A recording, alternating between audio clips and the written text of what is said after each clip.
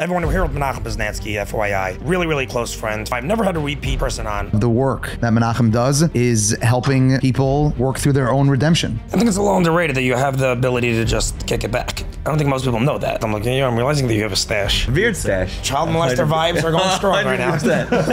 The proper use of femininity is for women to like make men feel really good and inspire them to care about the aguna. Like, don't give them less sex, give them more sex. T-shirts are getting ready to be made. Merch happening ASAP. Acceptance is a space in time where a person can look at themselves in the mirror and say, this is what I'm doing right, this is what I'm doing wrong, this is what I can't do better, I don't have the capacity, so this is where I need to ask for help. So we go into the clubhouse and Trump's there, he like comes and sits down next to us, just shooting the shit with us. He's one of the boys. He was really funny. The most privileged job that I have is running the living room, which is a series of clubhouses for young adults who are in recovery from substance abuse and addiction. I didn't grow up religious. I went to yeshiva and they like very quickly introduced me to like really toxic forms of shame, and I took to it to some degree. Zionism itself is a farce. It doesn't exist. You explain on that? Wait, what? Everyone has a message. I have something to say.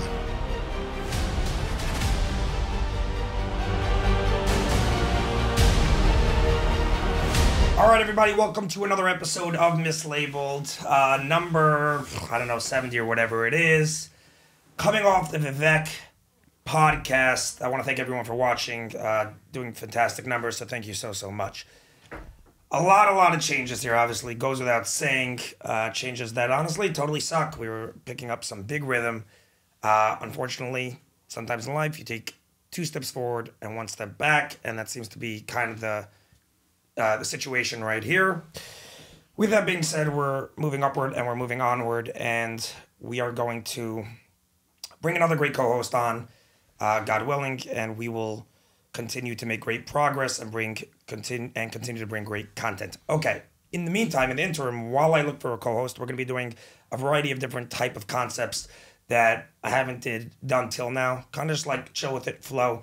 Happens to be I have my very good friend here, the one and only Sam Warren, who was a previous co-host, happens to be back in New York for the weekend for some weddings. Yes, sir. Looking forward. You're going to be our Perm also. Yeah, Perm also. Always here. Help. I was gonna explain when Shmuley comes in for like a weekend for like a wedding, he always gets in a party. Perm, of course, is the next weekend. Yeah. Stay through Perm. There's a calculation to my chaos at all times. And Laibel pays the cost. Correct. I mean, yeah, I try to if I can, wherever I can. I make problems. Let's just say it that way. All right, I make a convincing argument, and she was labeled. You can't do this. All right, fine. But he gets an interim co-host for a couple episodes. Exactly. All right, but you know something. This is the first time. You should just know I've never had a repeat person on. I had you on, Menachem. Everyone here with Menachem Poznanski, FYI. Yes. Really close friends. Firstly, there's not many people that I respect the hell out of their opinion. You definitely are one of them. Oh, so I'm truly honored to have you here. Yeah. But I had you on way back in the original Mislabeled, the second podcast that me and Shmuley ever did, where people really thought we were crazy. It was like, Laibel thinks anyone gives a damn about his opinion. They still and when we thought that everyone did give a damn, and even if they didn't give a damam, they're the ones that wrong that they didn't give a damn. Well, like, now they should give a damn about our opinion. Like it was when like the whole Chaim Walder thing came out. Oh yeah, that was great. We were like darshaning on Chaim Walder, like we had like an opinion to give. Right. Like it was amazing. I remember being at work for like an hour and a half and just writing down like opinions, like point after point, like clear cut. Like I have to get all of these out because I'm like the voice of the people right now. Yeah, no, those are good times. This was the hubris on us at that point. We're talking right now. What are we talking? 2022 or 2021 even. This is a long time ago. This is already two and a half years ago. Yeah. So we had you on the second one. Then the podcast obviously stopped for like 6 months. Then we brought on Zach, and we really started. You know, that's where I really consider the start. And then we had you on again. Yes, that was very kind. So at that time, I was like, all right, you're kind of like the first repeat person, but not really a repeat because the first time you weren't really on. This time, you're most definitely a repeat guest. The first one, by the way. And I have people that call me up all the time. Why don't you have this person on again? Why don't you have that person? I'm like, listen, right now, I'm only 70 episodes into this thing. Like, I want to get new people, like, you know. But I'm really happy. If there's anyone that I want to do a repeat episode with, it's you, and that's why you're here. So, look, I'm a repeat co-host. Yeah, exactly. Yeah, listen, we were talking last week, and you were telling me about your host finding challenge, and then we were like schmoozing about me doing this, and I told you I don't want to come on as an expert witness, But to come on and hang out with you and Fabring and talk about life, that's interesting to me. So I guess it's a repeat, but maybe a little different. Yeah, the first time you're saying the first time around, it's true. He came on as a therapist in that capacity, and this time around, we're chilling. The second time I just put out a book, which you were very kind to have me. Yes, and we pitched the book. That was really nice. So it was kind of talking about that and kind of like talking about my professional work. But I'm excited to be here today. I think it's a little underrated that you have the ability to just kick it back. I don't think most people know that. No, I'm serious. Yeah, I mean, I guess so. I don't know. No, there's a lot of other big therapists. Again, I'm not saying you have to throw shade at them, but there's a lot of other big therapists that need to keep up a persona, which is ironic given that they're a therapist and the entire probably context of what they tell all their clients all day or patients is that like multiple parts. Yeah, just be yourself, be authentic, and like let go. And yet there's definitely a group that can't let go publicly, I think. I mean, there's a posture that you have when you're a therapist because like you have to be somebody in the room. I think people can get lost in that in the room, and then they get lost in it sometimes out of the room. Right. And I think both are bad. I think a therapist. I think some of that happens when you're like when you're not really working on yourself, so you can't really bring an authentic self. Then you have to like posture, and then you feel like you have to posture outside. I'm not a rabbi. I'm just a mental health professional. I'm not like some kind of religious authority or spiritual authority or moral authority. Right. That partially relates to how people associate the therapist, which is funny to me. Really? Yeah, people say things like, well, my therapist told me, as if like it's like as if it's like, I don't know, coming down from on high. Yeah, like it's very odd. Like your therapist is supposed to be somebody who's really excellent at creating space for you to kind of figure things out. Maybe they have advice because they have life experience, but if you have your therapist up on a pedestal, you or he is doing something wrong. That's a fascinating take, by the way. Why? Because I definitely do that sometimes where I see my therapist as someone who's a very wise person that if they say something, I definitely hold it in higher regard than what the next person says to me, 100%. Yeah, it's like this impulse of Jews to look for a savior. Which we'll get to. We'll get to that. We'll definitely get there. This is actually a fact. I want to circle back to this. I actually want to circle back to this because this is the question then becomes, who are the people that you look up to?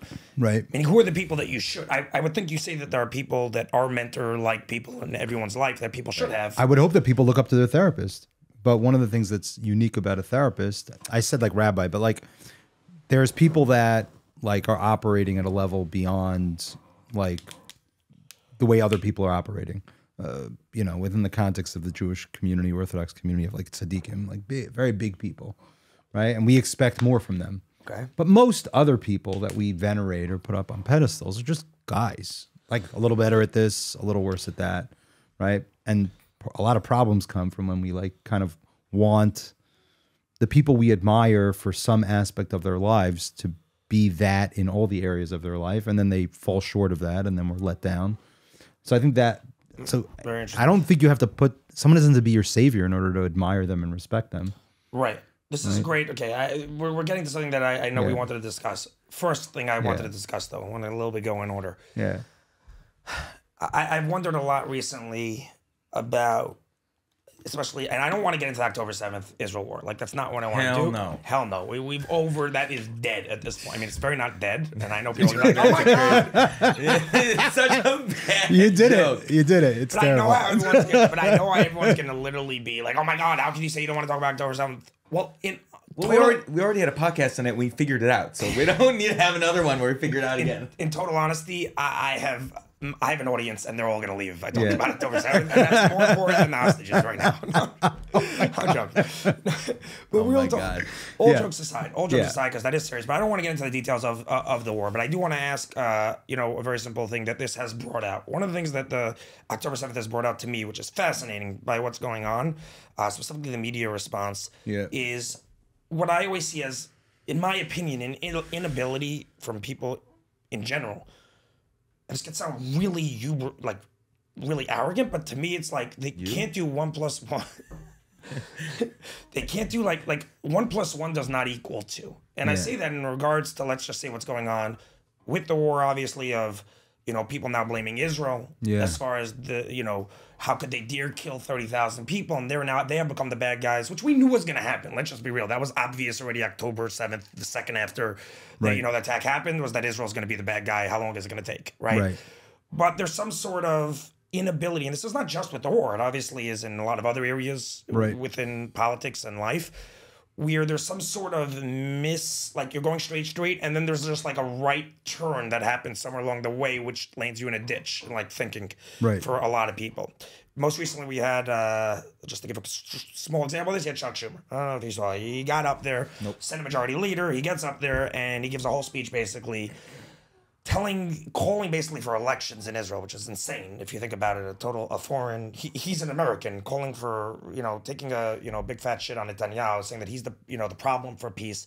Not saying that Hamas is the issue for peace, literally saying Netanyahu is the issue and the reason why peace is not happening. So to me, that would be an example of this, like a classic, like how do you not see like what you're saying? Right. So I want to understand what your thoughts are as an outsider who's watching this, like where this comes from. Like what compels Chuck Schumer to do that? What's happening in his brain? Is this something that he knows? Right. That is. There are some people who can't help themselves and don't even realize they're doing it. In my opinion, they 1 + 1, they're just blinded. It becomes 3. Let's say the guy, the Palestinian in Gaza, 1 + 1 to him equals 3. Can't help him. No matter what you'll tell him, he's not going to understand. Fine. Right. But a guy like Chuck Schumer, a lot of Americans who are now obviously. The question, do you think Chuck Schumer's an anti-Semite? Do you think all the leftists are anti-Semites? I'm not going to go so far and just throw that label at them. I think that there's some misunderstanding of where they all of a sudden see oppressor and see a victim or what's perceived a victim to be the victim when in fact they're probably not. And they can't understand, right? They end up taking a right turn somewhere along the way and landing up in a ditch in concept that they're thinking. Does that make sense? Yeah. So I'm asking you where you think, like why you think that happens, and do you think Chuck Schumer is someone that falls into that? I think Schumer did an interesting thing because he got up and he gave this long speech. He mentioned Hamas as a barrier to peace, which is a funny thing to do. And then he also mentioned Netanyahu, almost equating him as also a barrier to speech. And then actually today, something happened where Netanyahu wanted to address Senate Democrats, and Schumer didn't allow him to. Yeah, right? Which is a very funny thing. So clearly there's a clear like war going on between Chuck Schumer and Bibi Netanyahu. Now, the funny thing is like what I feel like the question that you're asking, which is funny, maybe like put the question back to you, is like what compels someone like Chuck Schumer, who's a Jew, right? And he presents himself as a strong Jewish person to fall into the trap of, let's say, creating moral equivalency between Netanyahu and Hamas, right? And not only that, but in order to do that, which is I think kind of what's going on here, in order to do that, he has to like Hamas is a very obvious villain, right? It's very, very obvious. Like you're watching like a James Bond movie, and Hamas is like the villain. He's there, like they're clearly villains. Like they've done horrible villainous things. Like you can't. It's like that's an obvious. It's an easy argument to make. But if you want to create moral equivalency between Hamas and Netanyahu, you have to make Netanyahu into this like really horrible monster. When like it's a very hard case to make. Meaning for all the things that you might think about Bibi Netanyahu, whether you're for or against, or you question his like policies, or you don't like the way he deals with things, or his strong grip on, Likud and power, et cetera, et cetera. He's not a villain. He's not an obvious villain. So Schumer like goes to the extreme and just like goes after him and says he's the barrier to peace and we have to call for elections in Israel. And he postured as if like, well, I spoke from my heart and this is something I thought about for months and months and I felt like I had to say this. Like, yeah, just is like so much like bullshit. Yes, like, exactly. just yeah. So what compels someone to do that, right? What compels someone to do that? And part of what you're saying, which is I think interesting, is like sometimes in life we make things overcomplicated, and sometimes in life they're rather simple, right? I think this gets into some of your like the politics that you swirl around. I mean, you just had Vivek on, and you kind of have talked a lot about Trump, and I feel like that's something that he does that interestingly drives his opponents on the left crazy, because he takes things that the left loves to make complicated. Yes. And he makes them very, very simple. Right. Like build a wall. Like, and it's just, and they don't know what to do with themselves. Right. Like, We're gonna be out of jobs. and they're like, well, it's really context. You know, like, is Jew hatred like anti-Semitism? It depends on the context. It's like they want to make things so complicated. Now, is that the problem, or is their desire to make things complicated just a way to kind of perpetuate their own agenda? Right. Right. Meaning, is it that Chuck Schumer falls into the trap of making things complicated? Donald Trump likes to make them simple, let's say, in this argument, and Chuck Schumer likes to make them complicated. Or is Chuck Schumer making things complicated, right? Like a play? Is there some kind of like, is that just a part of the mechanism? You're saying like behind the scenes, like a almost deep state concept? So then, well, no. So then what is his agenda? Right. I mean, what's his agenda? What's driving Chuck Schumer to do what you're talking about, which is where you kind of go off the reservation and you end up on this like weird moral place? Is there some kind of reason behind that, or is that the issue in and of itself? Meaning, Right. here's the point: are people on the left, let's say, if we're going to make it a political thing, are they just stupid? So they kind of end up in that weird place where Hamas and Netanyahu are like morally the same, right? Or is there some kind of underlying principle that's driving them to that place? And then the question becomes, what is that, right? What is driving Chuck Schumer to do something like that? Right. I mean, I think just like off the cuff, thinking about it, creating like the complication and making it like very convoluted allows for you to manipulate.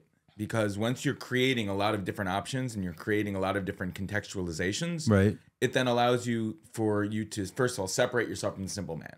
You're Right. saying that I'm in a hierarchical position, you know, like that I have, you know, all these different things going on, and you only see, you know, the common person in America or the common person somewhere else only sees one way or whatever. But you guys are not seeing the 12 other things. This is why we're in Senate. This is why who we are, because we're so smart, because we have all these things. Right. Right.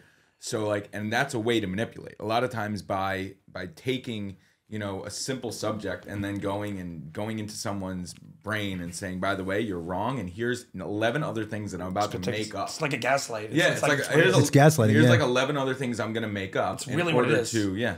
It's literally like something that's straightforward, making it convincing people that it's really complicated by giving 11 different doubts in a person's mind, Correct. of options. So now they get confused by thinking maybe, you know, something maybe actually Israel is the bad person, because I'm going to bring up 11 arguments when it's like, no, let's slow down and let's just look at what actually happened, and we don't need to complicate this. Right. Because there's really nothing to actually complicate based on, like, if we're just looking at what happened. Like, So if Chuck Schumer's like an animal of the Senate, right? so I don't think, right. He's a politician. He's been a politician his entire career. He spent his whole life in the Senate. So part of what you're proposing, which is interesting to think about, it's an interesting theory, is that all of this is just like crap that Chuck Schumer's creating to perpetuate his own power. Correct. Right? He needs to keep the people that are following him at bay. Right? He's got Muslims in Michigan, and he's got Jewish people in New York, and he's trying to keep them both at bay. So make things super complicated, and they're like, "Oh, we got to turn this over to the smart guys in the Correct. Senate." Exactly. And they leave it alone. So that's a power play. Yeah. So you're basically 100%. saying that he in his mind thinks it's very simple, effectively. Yeah, He really 100%. I think so don't all think of them. that's, but I don't think that's. You think all of them operate? I that think way. almost all of them operate in this sense of that they Bernie know. Sanders. You think Bernie Sanders thinks the same thing? I don't know if Bernie thinks the same thing, but I think the people on the people. See, everyone thinks that Bernie Sanders is like a true believer, but the guy's been in politics for way too long. He's stuck around. So for the only so thing long, with Bernie, right? the only thing with doesn't Bernie, believe. What? the only I thing think with he- Bernie and as opposed to other is that he doesn't have nearly as much to say on, or as far as I've seen, and I'm no Bucky in this, but as much to say on social type of like war stuff and things like that. He's more like most of his stuff that he talks about is fiscal stuff. It's like healthcare for all and taxes and things like that. His platform has never been on like Foreign policy? on foreign policy and Well, he's saying not to give Israel aid and stuff like that. Halted immediately. He's like, but I feel like he's not like the main face for these things. he's not the main face. But the question really becomes: where does this Like, how does the logical, what seemingly appears to be extremely logical, go out the drain? That's really the question that I'm asking, right? How does 1 + 1 = 3 at some point? And like, when what would seem very obvious that there are really, really bad people that need to be killed, just bottom line, you can't rationalize with jihadists who actually believe dying is the best possible scenario for them. So they'll never ever stop because dying is okay. It's effectively what it is. How do you deal with those people? Would be very rationalized is we need to kill them so that maybe perhaps what they're saying is true, that dying is the best thing for them, but we're going to make sure they die first so that they can meet whoever they want to meet, right? That would be the logical conclusion when you have some people that are real monsters, right? Well, but the question is, do they have the stomach for what it takes to root out a real monster? All right, everybody, just want to give a quick shout out to our sponsor for this episode, CubX. CubX is an IT company that personally does my own IT. I've recommended these guys to multiple of my friends. They have come back with nothing but rave reviews. These guys have fantastic, fantastic customer service. There are no hold times. You call, you get through, they fix your problem immediately, and they are truly a group of talented IT professionals. They service specifically companies of 5 employees or more. They have a special division for companies with 500 employees or more, and a additional division specifically dedicated to the healthcare field, which is an area that they particularly specialize in. If you'd like to get through to them, you can reach them at 732-444-8771. Press 2 to get through to the sales department. You can also email them at hello@cubx.com. That's hello@cubx.com. You can also check them up online at cubx.com. Again, that's cubx.com. If you're a new company that's starting out and need a great IT team, definitely reach out to these guys. Or if you're an existing company that is currently not happy with your existing IT firm, I would highly, highly recommend this group. Thank you so much, guys. Back to the episode. The people that are, let's say, opposing Israel, like, it's very uncomfortable.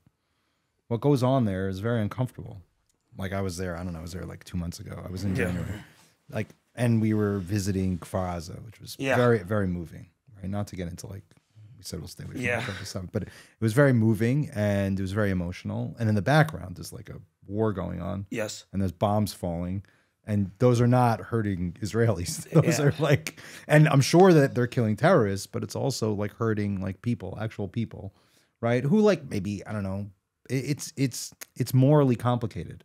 So it requires a certain measure of like, of strength of character to be able to see things through. Part of the problem we have today, we all know this, is because you have like social media, and the media is very, very like, they're a mechanism of trying to get audience, and trying to get audience like freaked out and glued to the TV so that they can sell ads, like you, right? No, I'm just joking. Sure enough. I just bring on 8 girls. It's I don't kill anyone. I kill the shit perspectives. Correct. You're killing marriages. I'm joking. I'm joking. So no, I'm joking. By the way, on that point, you should just know, sorry to interrupt very quickly. No. There 2 or 3 girls reached out to me and said, I'm getting so many more shidduchim because of this. I promise you. I'm not even kidding. That's amazing. Wild. It's unbelievable. I was like, really? Yeah. That's insane. She's saying the next time you're not going to have like single girls lined up in front of the shadchan outside the Vart so they can get married. They're just going to line up outside of Miss Label. Solving the shidduch crisis one episode at a time. One episode at a time. I'm a man of the people. What can I say? Anyway, so like, what would have the Civil War looked like with social media, right? Like, Abraham Lincoln had to do some very, very dark things. Yeah. Right? So that's part of it, right? Part of it is like, if you have a creature of politics like Chuck Schumer, so then he wants to make things complicated, which I think is a valid point, or he creates moral like ambiguities in order, because people have a hard, not just because he wants to keep people confused, but I think also because I lost my train of thought, because he wants to keep people at bay and not upset at him. And the bottom line is you can't do anything real without upsetting people, because they're going to be upset when you make those difficult choices, right? One of the strengths of someone like with Donald Trump's character is he doesn't tend to care, right? And he just does what he thinks, and he kind of like puts on the strongman kind of routine, and people tend to follow that for that reason. But people without that kind of character, people that are like slippery, right? Like a Chuck Schumer type, they're going to have a very hard time with that. One of the questions that comes up with Chuck Schumer that I have is, as a Jewish person, why does he feel like it's okay to throw his own people under the bus? And then you're like, well, you know, anti-Semitism or self-hating Jew is not the same as anti-Zionism, but like here you have like the highest ranking Jewish elected official in the United States making an effort to draw equivalency between like the Prime Minister of Israel and a terrorist organization for all those reasons. Right. What allows somebody like that to do that? Why? What? I guess I'm like doubling down on your question. Yeah, let's say that happens. A little bit my question. Let's say that happens to people, that they end off on those places. Why do they do that in such a distorted way? I'll ask you a similar question. Like you see with like people that represent certain minority groups in the United States, where like their mission is to support, they really care about the groups that they want to represent, but then they'll do things that are objectively like nuts, like that really hurt their constituency, right? Like some of what you saw in 2020 with like the promoting ostensibly like riots, as if that's helping when all those riots were happening in the very same minority communities that you're professing to help. Right. Which, like, how do you get so lost that you can't even like care for yourself, that you can't even take care of your own or have a sense of like stop yourself? Yeah, right? That's ostensibly what you're asking. Yeah, I mean, I wouldn't put it exactly like that. What you were saying, like just a couple seconds before that, that's an additional question. I think, like, how do you just make stupid decisions based on like you're trying to promote something and you're claiming that you want to help black people, but you're going and rioting and making all your entire constituency look like a bunch of idiots and perpetuating the stereotype that exists for arguably good reasons, right? Like, why would you do that? It's kind of like there was a guy that just went on Candace Owens, by the way, some rabbi that went on Candace Owens. I mean, an absolute fool of himself, between me and you, and saying there's basically furthering anti-Semitism while in an effort to claim that she's an anti-Semite. Well, the reason why he furthered anti-Semitism is because he looked like an absolute idiot, accusing her and everyone else of anti-Semitism on issues that were not anti-Semitism, right? And had validity to them. So that's just, I think, a little bit of a separate question of why would people do stupid things, just period, and why are people stupid? I'm not sure. That's a great question. But I was more, the question for me, and there's one to delve in. The question is, let's just say, is that guy actually stupid? But for me, the question that I was asking is more just, the reason why I said it could sound a little arrogant is because I'm making it seem like there's a one way of thinking. Yes. And that's why I'm saying I understand that this sounds arrogant, but in certain areas of life, I do think that there's a simple way of thinking. And Trump, for example, gave that way of thinking. We have illegal people coming into our country. We cannot allow illegal people to come into our country. That should be a very straightforward 1 + 1 = 2 outcome. Right. Yet, it's become the most complicated thing in the world, and you'll have people making arguments from today till next year of all the illegals that are here. Trump is such a bad guy. He wants to, people are starving on the border and he's not letting them into the country, or whatever it is. Right. You have Chuck Schumer busy, like you said, making a moral equivalence. For lack of better terms, we're yeshiva guys, you want to call it, the thinking is krum, right? It's just like faulty thinking. Like, how does that faulty thinking come about? That's really the question to me. And for a guy like Chuck Schumer, that's exactly what that experience is, what's happening, right? I mean, you make the case that maybe it's just that's what humans do. Maybe that's what we do. Maybe that's like the lesson we have to draw from that. Like, if you're not careful, you will overcomplicate the shit out of everything in your life. Yeah. And you'll spin yourself into a wheel, into a place where you can literally do that which is opposite your own well-being. That humans have that capacity. Instead of like assuming that there's some kind of like intellectual or moral explanation for why people do that, the answer is like, if you become so corrupted and you don't have a sense of moral direction, you will become distorted and you will twist yourself into a pretzel until you come up with ideas that are literally contrary to your own well-being and your own principles. Yeah, it's like you just rationalize. That's what you do. You know, I just realized I'm looking at you. I'm realizing that you have a stash. Yeah, man. I started growing a stash. Sorry, I couldn't take you seriously. Yeah, I'm like, I what started is growing that? a beard purpose? stash. You A didn't beard know this? stash, A a beard beard stash. Oh my gosh, Yeah, bro. straight up. Get rid of that shit. No, please. I'm telling you, straight up. And with the costume for Purim that I have, it's gonna go completely. We're back to what's his name? To the sheriff. you know what I'm being? This is fine because it's coming out afterwards. I'm being a hot dog. Yeah, you're being a wiener. I'm being a wiener. A wiener. That's funny. Yeah, why not? That's Just good. figured. I just couldn't do anything with this label. There's a few people doing costumes with Flatbush Girl mislabeled, like random people. Nuh-uh. I promise you, they Amazing. reached out to me and asked me for like my logo and stuff. I promise. That's I'm awesome. so glad you realized. 'Cause I've been working on it for a couple of weeks. Like I do this as a five, and then I just keep I this. realized something was off, and probably I'm a dumbass for not realizing right away that it took me like 25 minutes to realize. I think my coffee's kicking in right now. I'm like, I was like, what's happening over here? But yeah, no, child molester vibes are going strong right now. 100%.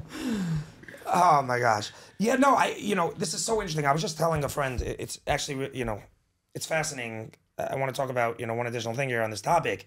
I was telling a friend, we were working on Shabbos, and I was saying to him how I listened to this Chuck Schumer thing. And when these things happen and I listen to them, there's a piece of me that gets like incensed. And like, Right. okay, that's something I have to work on in therapy. Like, why am I getting so angry about listening to Chuck Schumer there? Yeah. Fine, granted. But there's a certain ridiculousness in listening to this stuff.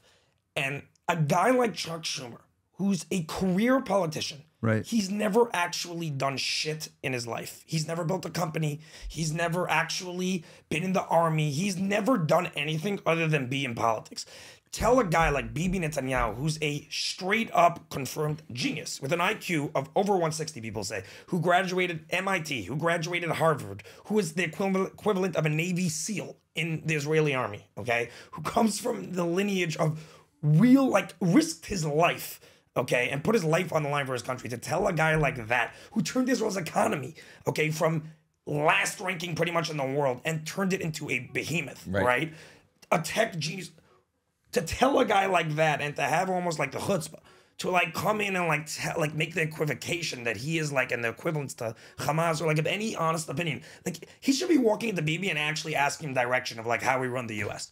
Like that's where he ranks in my opinion. I was telling my friend like there's a certain knowledge of, I think as a person, you can tell me what you think on this in general, of knowing who you are in the room and like where you stand in a room. Yeah. Like it's you walk in. I always tell someone, I always tell people, I'm like, there are people who walk into a room and they don't understand or have the self-awareness to understand who they're in the room with, and they start giving advice or thinking that they're in a certain place in which they are not. An example would be if I walk into the room with Aaron Youngrice and he's doing something on a deal and I start telling him, you're doing it, this is the way to do it. It's like, dude, shut up. This guy has made $500 million probably, if not more, doing this. Like, you're a nobody.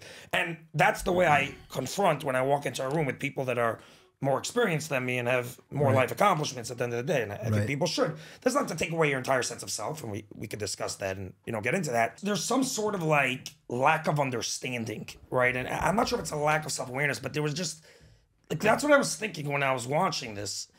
And I'm curious your thoughts, like if there's any validity to that, or should a guy like Chuck Schumer believe that he has the right, that he's like his own person, and like what do you think about? I mean, Chuck Schumer is really good at staying in power. The guy is like you have to. Bibi's also though, in fairness. Fine, okay.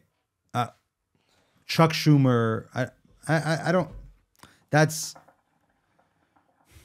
I don't know if you can equivocate the two of them in an interesting way, because Bibi has maintained power, but he's done so without being able to retain relationships with the people that came up behind him. And he's constantly seems to be, I'm not like a huge like follower of Israeli politics, but all the people that come up behind, all of his lieutenants become his adversaries. Right. Like, so he's doing something wrong, right? He's a remarkable guy. He's super smart. He's done remarkable things. And yet at the same time, right, he's constantly at odds with the people that are on his side. Like, if you take Likud out, like the right in Israel, or the center to right in Israel, is like an overwhelming majority in the Knesset, and yet they're constantly at odds with one another. And you have to assume that there's something Bibi's doing that's flawed in that. Whereas Chuck Schumer takes this enormous like behemoth monster called Washington, D.C., and the guy owns the place. You have to be admired by that. In addition to that, Chuck Schumer is gaslighting the crap out of you. So you disagree with me effectively? Well, no, Like, because certain qualities. in actuality, you're right. I mean, in actuality, Chuck Schumer hasn't accomplished much aside from that. He's really good at politics, right? He's really good at politics, but has that manifested into something concrete? Not really. He's been able to maneuver himself constantly, whether the Democratic Party is in a position of power or not in a position of power, to constantly put himself at the center stage and also maintain all these relationships. He's like anyone, I mean, all these pundits that talk about politics, like really, really look up to Mitch McConnell, right? But in some ways, Chuck Schumer's like made Mitch McConnell his bitch, right? Like Yeah. it's a really funny thing. That's He's really like the ultimate diplomat in a certain way. Like, however, right here he is. He gave this speech and he gave a lot of thought to it. Yeah. And he made a calculated opinion that he could gaslight Laibel and pander to whatever, Michigan, and he was going to get away with it, and we would be talking about him, right? And bad press is good press. Whatever. And he's not wrong. Well, the question is like where are his ethics, and is he somebody that we should continue to be supporting, and do we continue to do we as a people, let's say, continue to just allow him to do that without really saying something to him or forcing him to pay the political consequences that he deserves to pay, let's say here in New York, right? This is his base. Like, he relies on New York. Do you think he's a self-hating Jew? I happen not to. I don't think he is. I just think he cares about himself. I think he's a self-complicated Jew. Oh, well, that's fair. A lot of people are that. Right. I think he struggles with his own Jewish identity. I think he clearly does. He doesn't know what to do with his Jewish identity. Like a lot of secular Jews, they don't know what to do with their Jewish identity and where Israel comes into play. And when Israel is not like a politically convenient mechanism, they struggle with it, because on the one hand, they want to support their brothers, but on the other hand, Zionism has never been a really popular thing. I mean, I've said publicly, I think the whole Zionism itself is a farce. It doesn't exist, actually. It's just the whole thing is. Could you explain on that? Wait, what? The whole thing is a what's the word I'm looking for? Front? It's a front. It's not real. It's perpetuated by two sides in order to create a reality where people are arguing on Zionism. In fact, Zionism was a political movement at the beginning of the 20th century to establish a state of Israel. And guess what? The Zionist won. There's a state of Israel. There's no such thing as a Zionist anymore. You're either support the Jewish state of the democratic Jewish state of Israel, or you don't. But what we do is we kind of use this euphemism called Zionism, right? And that's convenient for a variety of reasons, both for people that are anti-Jews and anti-Semitic, but also people on the right side of within the Jewish community. We use this word Zionism, and it's like, am I anti-Zionist or not anti-Zionist? What does that mean, you're anti-Zionist? There's a Jewish state. I went there. It's there. There's a government. There's a democratic state. There's people that live there. They have a system of government. They have a whole life and a culture. You can't get rid of them. So the thing that allows, I don't want to get off topic, but the thing, this is something that this just drives me nuts. A college student gets up in the middle of New York City and says something like, from the river to the sea, Palestine will be free. And everyone's like, oh, it's anti-Semitic because they're trying to get rid of all the Jews. But the thing that allows them to say something like that is because other people say, well, I'm a Zionist. Because if you're a Zionist, then I can be anti-Zionist. But that war ended a long time ago. It ended in 1948. It's over. At least in 1952, they it's could still over. say it now. They could say it, and that just means I want to get rid of Israel. That doesn't mean no. You're saying that it only exists. You can't get rid of Israel. I hear it. Well, they're pushing for that. That's what their line. You can't. What they're doing is they're saying that I don't want to kill the Jews in Israel. I just want to get rid of Israel, because that's a debatable thing. By me saying I'm pro-Zionism, I'm saying that it's something that's up for debate. But in fact, it's not something up for debate.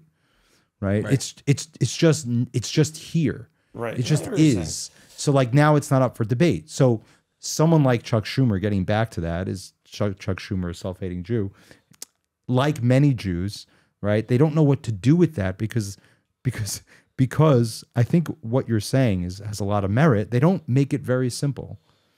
The line of logic, I think, that I'm putting across is very simple, right? The Jewish people have a democratic state in the ancient land of Israel.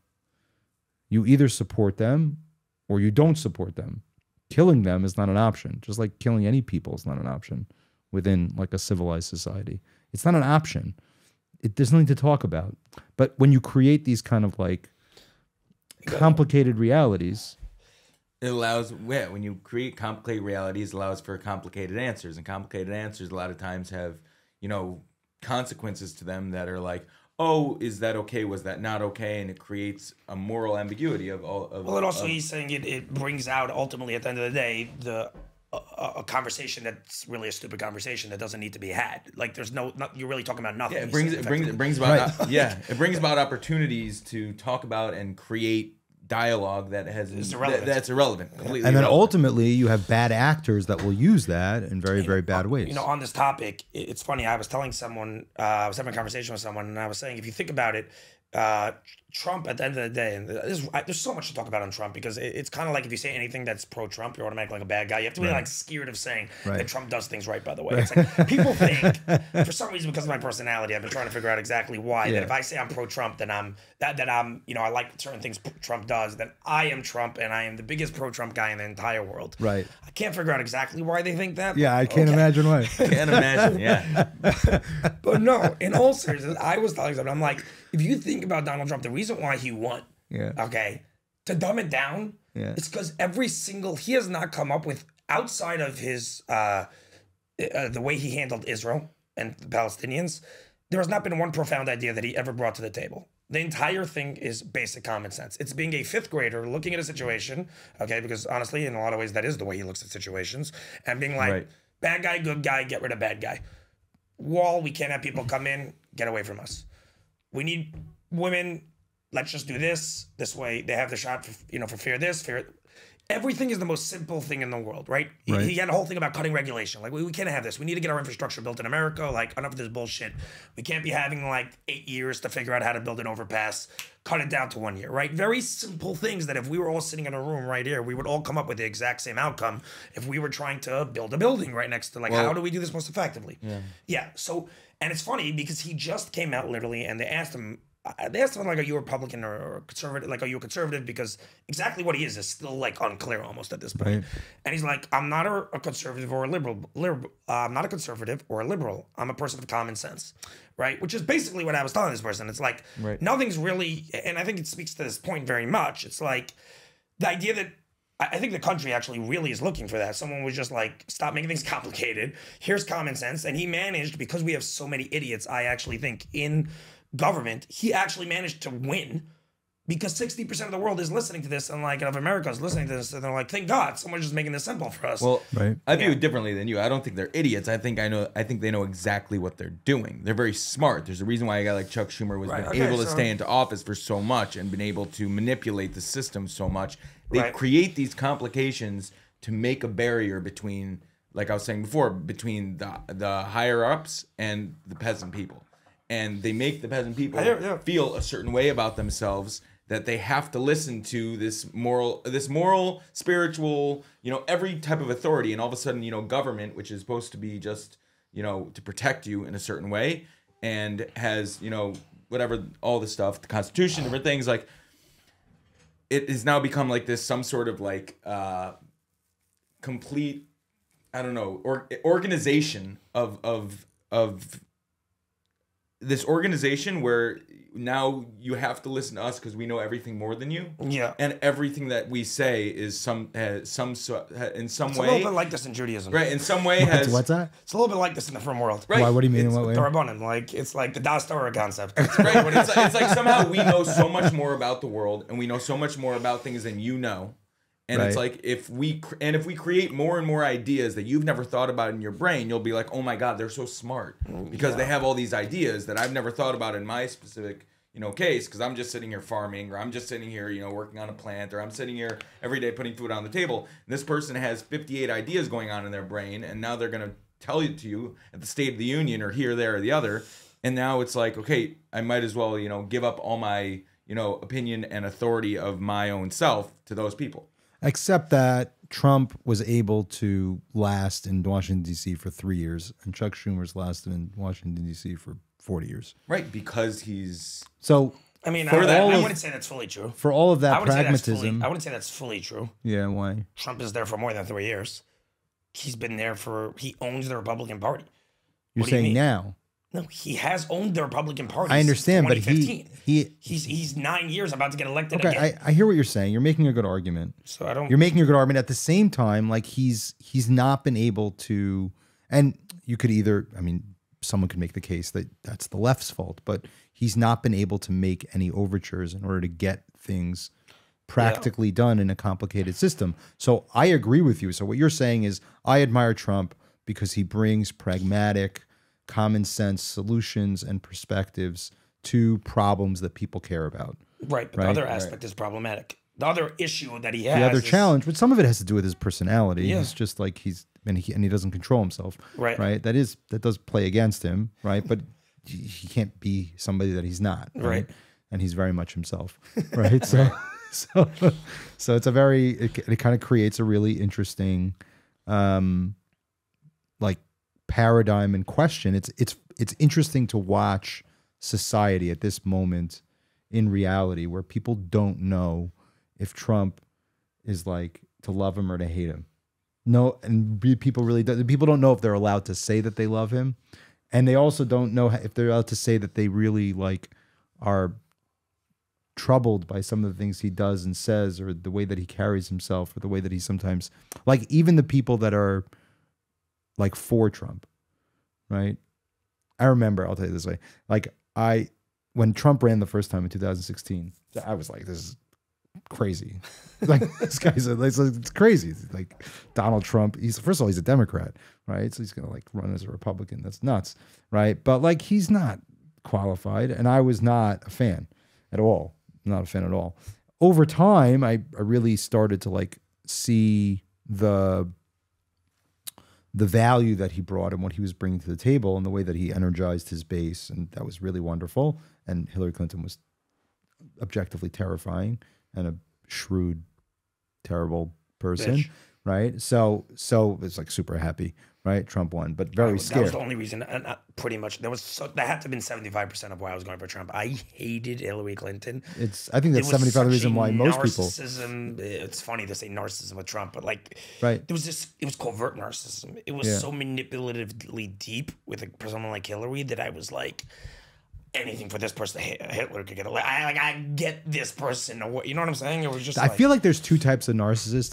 It's hard to like position people together, but I think from our past conversations, I think you like this. There's like narcissists that have kindness and goodwill, and then narcissists that are like just self-centered, and like everything that they do is utterly about them and their own perpetuation, and they're manipulating you. And Trump is the first, and Hillary Clinton is the second. Well, right? when you say have kindness, could you explain that? Like, Trump is a very benevolent guy. He's a very he seems like a very kind person. But he's also only focused on himself. He's very preoccupied with himself, and he's very preoccupied with his own insecurities. And he definitely has I don't know him. So like, he seems to have some real, obviously, right? He seems to have some real like narcissistic tendencies, but he also has this like tremendous graciousness. I actually met him once, right? Years ago. I think I told you this, right? And he was so gracious. It was at a wedding. I was at a wedding at Trump, like one of his. First of all, okay, two things I'll tell you about Trump. Did I tell you this already? I don't think so. Okay, so this is funny. So we went to this wedding. I was like, it was someone I was very, very close to, like momish, like lived in my house, right? When he was single, and then he got married, and so I was like part of the family. So we were there for pictures, and we're at this golf course. Not Mar-a-Lago, it was here in New York, and we go. So like the couple are taking pictures, so we're like, I'm like hanging out with like the bride's father and his brother, and like me and my son, and we don't know where to go. We're like standing around, so we go into the clubhouse, right? And Trump's there. He like comes and sits down next to us. He just starts like watching the football game and like just shooting the shit with us. He's one of the boys. He was really funny, right? Oh, you're making a wedding. It's so nice. Wedding. I love weddings. He was like super nice. The other people at the club had us removed because we weren't club members. They had us removed from the room. And Trump, it's funny because it's his club. He turns and says, "Yeah, these people are snobs. I'm sorry. I'm really sorry that happened to you." It's very kind. Yeah. He was very gracious about it. Anyway, he ends up leaving with us. And then he like says like, "Oh, I want to meet the couple." And he went out and he like took pictures with the couple and he spent time with them. Right. Very gracious, very sweet. And really because of what had happened, because the snobby rich people in the club had kicked us out because we were, I don't know, maybe because we were Jews, maybe not. Who knows, right? So That's a whole topic onto itself. right? So like Anti-Semitism, that really shifted my perspective because here you have this guy who's like, okay, Trump. And yet you have this part of him that's very, very like kind and gracious and, you know, right. like, what do you do with something like that? And I feel like that's part of what people have such a hard time with him. Do you love Trump? Do you hate him? Well, I don't know. It depends which one shows up on any given day because sometimes you love him. Like sometimes he just says things so clear and direct, and sometimes he's courageous and he stands up in the face of like evil, and you just want to be like, yeah, this guy, he's awesome. And then sometimes you're like, do something that's like, dude, it's like, come on. Like, remember we were on the Laura Trump pod, and I literally asked her straight to her face. I said, and like, your father-in-law, I'm like, is there any times where you just come home and you just go like, what the fuck? like, dude, like, and she's like, yeah, there's a few tweets that have gone out where I'm just like, are you sure? like why? Like, why? Like, what? Right. And yeah, I hear that. and it's confusing. So he's it's a troubling figure, but at the same time, like maybe he needs to take a lesson from Chuck Schumer. As much as we like love to hate Chuck Schumer for being a shrewd a-hole, right? Like maybe he needs to like learn. Maybe he needs to adapt more. Maybe he'll figure that out if he wins the presidency. I don't know. I just hate career politicians. I can't stand them. And I happen to think. I mean, maybe not a surprise. I like Bibi a lot. Like, I'm not saying, and I don't know that much. I don't know that much about Israeli politics, and I'm not saying I know all of Bibi's, like he clearly, obviously sees himself as, like, the Shlomo Melech. Like, that much is clear, right? And he wants the power and all that stuff. Right. I think anyone that puts them, this is a specific take of mine, anyone that puts themselves in position to be a president of any country and has the hubris to think that they can run millions and millions of people, you know, unless, like, you have a boss call coming down, you know, in itself, you know, is full of themselves to a level of like, you know. You know what is interesting? I have like a preoccupation with Abraham Lincoln, and I've read a lot of what he wrote, right? And what compelled him to want to become president, because he's like an objectively humble person who is like very gracious and very like unassuming, and he took insults really well, and and yet he had this enormous desire and passion to succeed and to lead, and a sense that he was supposed to do something important with his life, and an awareness that he was smarter than anyone else he ever spoke to. It's a funny thing. Like, there is a part of that that's like, meaning you're right, and then there's also a part of it that people that ascend to leadership have a sense that they have a calling. And like they're tough kids. And I think that part of it comes down to like, do they get lost in the ego of self and the worship of self? And let's say we want to bring this away from the politics. Like, I think all of us have that. We have that in our families. We have that in our careers, right? Like, do we get lost in the politics of our own like identity, right? Or do we like follow our convictions? I think this is something I think about a lot. Something I really think about a lot. Like, because like when you're growing up in yeshiva, it's like you're not allowed to have an ego because ego's bad. So then like you're not allowed to have ambition because ambition's bad. And if you live in that reality, then the only people that are ambitious are the assholes, right? So they're the only people that are in positions of power. So that obviously is not that not you can't do that, right? You can't live that way. You can't create a society without ambition where every ambition is some kind of like narcissistic tendency or egotistical preoccupation. Right. There has to be a drive to do more, and I don't think it could just be like this magnanimous like I don't know. Yeah, I oversimplified it, but I think overall in today's society, yes, I agree with you. There are, I think it's few and far between where it's like and I guess the Hebrew word tafkid in life is to be that person, right? Where you really feel like you need to be Moshe Rabbeinu, right? Or like, but to me, though, that place comes from a sense of real introspection and humility and like understanding that this is what I'm here for because this is what, you know, God wants me here for, and the way they operate because of that comes from a place that feels very genuine to the public and to the people that they're leading. Whereas when you become presidents of any of these countries or whatever it is in today's society, it's a power thing where then it's more leading with fear rather than leading with anything else in order to create a following. Well, not necessarily fear. It could be what he's saying is that it's more focused on the ego specifically. Right, focusing on the ego, which then, and part of focusing on the ego, I think part of where, like, again, narcissistic tendencies is that you don't allow people to choose for themselves and say that they want to gravitate towards you because this is your calling. It's a force upon other people to follow you with, manipulative tactics and tactics of fear and tactics of that allow you to stay in those positions of power and get to those positions of power. So, Laibel, let me ask you this question: do you think that Trump is like the first thing that Sam described, or the second? Is he the person that's driven by a sense of his own calling to lead the country, or is he just accumulating power? I think that he's just accumulating power. But I think at the same time, I think that he, someone with his co-hosts, has the ability to, if they work on themselves, to harness the other aspect of themselves. If they worked on themselves, to use the co-host that someone like he has the koach clearly. He's 75. He's not doing it. So that's not the point. He's asking me a question. I'm answering the question of what I think. Yeah. I think Trump wants to help America, but I think at the end of the day, I think he loves the concept of America. I really, really do. But I think at the end of the day, he wants to be the one to do it. And that's what he's focused on is Donald Trump, am going to be the greatest. And I actually also like America, so I'm the one who's chosen to do this. Now, that is driven by ego and power. And he's the one who wants to do it. I'm just saying that he happens to have a crazy koach to lead and create a movement. Like, that's his superpower. Okay, but all the people that you've met within his movement, because you've met some people and you've spoken to some people, have you met anybody... I wonder. This is a real question. This is not a lead-in. Have you met anybody that qualifies for that first one? Is there anyone within the movement of Trump, MAGA, that you've encountered that you feel like this person is just like they're just doing it lishma to some degree? Obviously, there's no one's really ultimately lishma.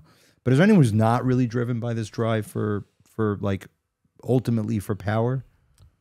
You don't have to say who. I'm not asking you who. I'm just saying. Probably not. No. No, you don't think so. Extremely, it's rare. The Ronald Reagans of the world, the people that have the wisdom, nah, very, very. Do you think Ronald Reagan? Is that your sense that Ronald Reagan was that person? I don't know. I know that people talk about it that way. Well, that's my point. But that's my point. I don't know whether he was or he wasn't. But when you say Ronald Reagan, people see a human who was a true leader in the way a leader should be. Right. That's the point. He was able to lead. He had the wisdom, and he had. The ability for the movement when he won 49 out of 50 states. It's, like that idea. Well, it's also, to me, what I was talking about is like I believe, and this is like an inherent thing I believe, and it goes back to children and kids and different things like babies. All humans have an intuition of who's being genuine, who's not being genuine. Like someone, obviously people that have they're 100% co-hosts that are with them. Like they have... People know when you walk into a synagogue, you walk into a church, people gravitate towards certain people. People know when some people are full of bullshit. I believe it 100%. Some people can fool people, and some people can fool people on a high level and learn to fool people on a high level. Yes, and that's where narcissism comes into play. And so to me, Reagan, when people talk about it, it's more that when other people are, and I think we talked about this on a pod months ago with Zach, is like when people are, it's like, does a community choose a leader or does a leader choose himself? Right. It's a slapper scroll. And there's a level of where a leader has to ask himself, why me? And when that leader asks himself, why me? And they really brings humility and humbleness to it. And then he comes to the conclusion of why me from a place of usually spirituality, which if you look like in the, times of like the Bible and different things, like a lot of leaders asked why me at the time.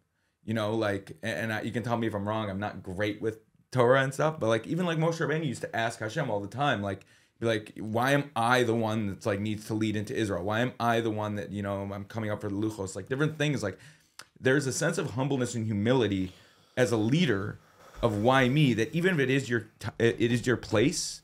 Like those people that know it's their place. It's not being led by ego. Yeah, it's not led by ego, and they try to do the best in their power in a certain way to combat it, to make sure that they're right, they're doing the right thing. What's interesting about the narrative of Torah, this is something I've thought about a lot, because part of the narrative of like the Torah, particularly like Shmos, is that Moshe Moses is like avoiding the mantle of leadership. Right. And ostensibly, as the commentaries explain, he really wants to hand it over to Aaron, to his older Yeah. brother, who is in Egypt leading the way, right? So then it seems to tell you that true leadership requires this kind of like not wanting to take it. Well, on a Megadim. However, earlier in the story, there's a part that is not necessarily focused on where Moshe Rabbeinu is raised in the palace of Paro, right? And he leaves the palace to look at his brethren, meaning the implication, I think, is that he's leaving to go look at their well-being and to lead them, to be a leader. Look at me. I'm in a position of power. I've been called to destiny, right? And part of the way that you know that is because he yells at Dasan and Aviram, right? Because of his sense of his own importance, right? He says, Dasan and Aviram, what are you doing? You can't hit each other. And Dasan and Aviram turn around and be like, who the heck are you? Right. Why? Who are you to tell us? You're like living in the in posh luxury, and like you're telling us. And he ends up having to run away, right? Which is like an interesting thing, as if the narrative is trying to express this idea that part of leadership is somewhere in between, like the two things we're talking about. Like on the one hand, there has to be a certain ego, right? And on the other hand, there has to be a certain humility. I think what's interesting with Trump, just to give you an opinion, like I asked you about yours, I was curious about yours. I think Trump wants to be that person, but I think his instincts get in the way. Right. He can't. I think that's what people like about Trump. He says all the time, I want to be able to. He tries to like, but he just doesn't have. He wishes he had that character. He's also just honed it for 40 years. He didn't go to therapy when he was 33 years old. I'm sorry he didn't. Like, if he would have gone to therapy from 33 to 43. Just wanting to go to therapy. There's also, honestly, a lot of this. It's not just going to therapy. There's a certain. You know what I'm saying? Like, there's a certain depth and understanding of people, I think, and cerebralness around life in general, with an understanding of a healthy sense of ego and the koach that you have. It's a picture, in my opinion. It's not one thing or the other. Like, so I think that you need, like, I said this on the Vivek pod. I literally said to him, I said, I don't think it's we need, the country's so divided. We need someone who can unify. This is not a policy-based thing. This takes intangibles and a wisdom to lead. And he said to me, he's like, that's actually an extremely profound statement. He says it on the thing. And I joked around about that afterwards, whatever, because he was saying earlier, like, don't be humble, own your, actually, that's a very smart guy. Starts cracking up. But no, but like, seriously, like, it's intangible. Like, like real leadership that's not just like driven straight to narcissism and ego is an intangible thing, I think. Right. Because you can't have someone who's too humble that doesn't want to take the mantle either. Right. It's like this give and pull. That's what he needs. It's really complicated. Really complicated. And and I think also the third part of it, and this is just straight in America, is that to rise to leadership, it's impossible to do it from a place of, it's almost impossible to do it out of a place of humility and humbleness. And why a guy like Trump had to break the mold, and being a narcissist in a certain way is the only way to break the mold. It's because you're dealing with narcissists. You're dealing with. Play a very dirty game. You're playing in Washington. Yes, in Washington. The game is dirty. Washington is dirty, right? So if you play by the real rules, you play by the rules. If you play by the rules of morals and you play by the rules of, you're getting nowhere. Yeah. So you have to have a guy like Trump that is going to narcissistically or with narcissistic tendencies break down. It's very hard to find a guy that understands what they're doing. Lishma, like. For Lishma, that's not bad, some narcissist, but plays a narcissist, and it doesn't become him. That's like, at the end of the day, the way I see, if you operate a certain way at the end of the day for 3 years straight to get to the presidency, or 4 years, you become that person. It's like the way that I see it in America, and for Trump, is to me ends justify the means in this specific case. Right, that would be the question. That's where the question comes into play. It's like it's a dangerous space. Like, do the ends justify the means? Well, I think the interesting takeaway from all that is Laibel, don't get so dysregulated by Chuck Schumer. He's just a part of that insanity. Like, that is the mechanism that is it's democracy. The sheker that drives me mad. Yeah, it's the sheker. It's the deep the system inherently. I was thinking about this when I was listening to the Vivek, the Vivek interview. I was thinking about this. He was talking about the sense that the founding fathers had that, like. And there's a quote from Jefferson that I'm very bad at remembering quotes, where he talks about like how, like the need for the Second Amendment, people talk about this a lot, the need for the populace to be armed because there might be a need for actual rebellion, right? To set the power center straight, right? So part of the way that they crafted the system of government in the United States is to create most of the time a quagmire, right? Because they separated powers, and there's all these different mechanisms of power that are at odds with one another, which means it's going to create toxicity. It's inherently built to create toxicity. And the problem is that all those mechanisms of government, all those separated powers are getting bigger and bigger and bigger and more complicated as the country goes and as we grow the bureaucracy. So then the toxicity gets more and more and more. Yeah. And meanwhile, we just want to like not pay too much taxes and and just like live and leave us alone. Do you know that until 1913? You know that until 1913 there was no such thing as taxes. Income tax. Yeah. No, there was no taxes. $0 of taxes. Yeah. Till 1913. So that means for more of the time this country was around than wasn't, there was zero taxes. FDR was really the one who really pushed taxes heavy. That's when the world, America. So how did the federal government? I'm just telling you facts. Go look it up. I'm telling you. Didn't he create an amendment? Wasn't that the whole thing? Well, the income tax is the whole thing. That's what I thought you were talking about. I'm not familiar. I'm saying till 1913 there was zero taxes. Okay. Definitely, most definitely income. I'm saying like we've moved so far off like what America was founded on as it is. Just for the record, like meaning in my opinion. So people say things like that. We've moved far off of what America was, but America was created as a laboratory, right? To try to see if the people themselves could be the sovereign and they could rule themselves, so to speak. Right. And not just that the people would rule themselves, because it's not what America is. It's not an absolute democracy. It's a republic, right? So we're not ruled by the people, but the people are the sovereign. They are the rulership. The end of that laboratory is where we are. At any given moment in American history, we are the end of the experiment. Right? So like the end of the experiment is if you put the people in charge, if you make them the sovereign, this is what's going to happen. The government's going to get bigger and bigger, and the people are going to want to be on the dole. And then at some point, it's going to come to a head, and then there's going to be a rebellion, right? Now, part of the question is the rebellion going to be violent? Hopefully not. It doesn't seem so far like it's been. Meaning, if you look at like what Ronald Reagan did, that was a rebellion. It was just not violent. Right. Ronald Reagan turned the country over, right?